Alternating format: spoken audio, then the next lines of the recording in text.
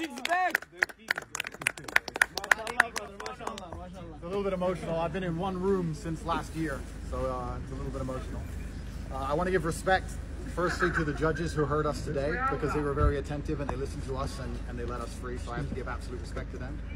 I have no resentment in my heart for the country of Romania or for anybody else. I just believe in the truth. It was political, so... I believe in God, and I think that the fire of truth will eventually destroy all lies, and anybody who lies in a long enough time frame will feel the sting of regret, and I believe in this.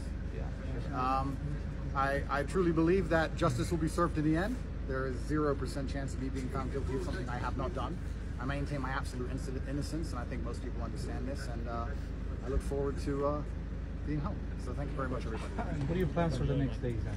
When I was in jail, I did 7,417 push-ups. I would like to get to 10,000 before the end of the weekend. See? I make 8,000 I will focus on the push-ups, and I will read the Quran. MashaAllah, brother. MashaAllah. Thank you. Thank you to Antenna 3 and all my supporters